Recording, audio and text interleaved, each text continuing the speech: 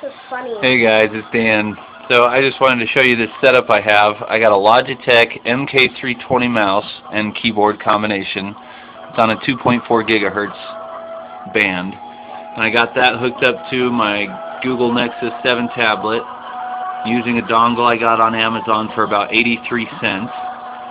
Now, as you can see, I'm streaming with video, and as I move the mouse, I've got complete control of the video. I can move it down, I can drag it. As you can see, it's very responsive, instantly playing where I drag. I can also pause it, go down to the home screen, or go over here to the task manager and then pull it back up right from where I had it.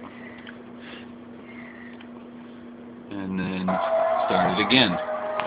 So the coolest part about that is that number one, the Android operating system, Jelly Bean, comes with native HID support. So all you got to do is plug and play your keyboard or mouse or a combination thereof.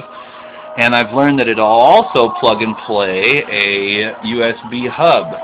I've got a GigaWare 4-port hub. It's just USB 2.0. And I've got that directly plugged into the Nexus, and actually using my Toshiba 500 gigabyte external hard drive with no power supply, also hooked into the hub. Of course, the hub is powered. I wouldn't want to rely on the Nexus 7 to run it, but I think it probably would. It might drain the battery life a little bit.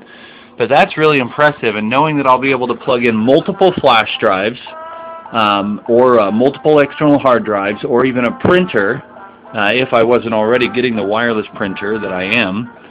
Cloud Print is great for that. Canon has an app that I can use with the printer that I own, or also Kingsoft Documents will cloud print as well.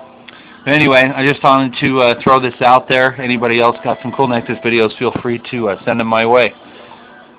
And to all those iPad aficionados, eat your heart out.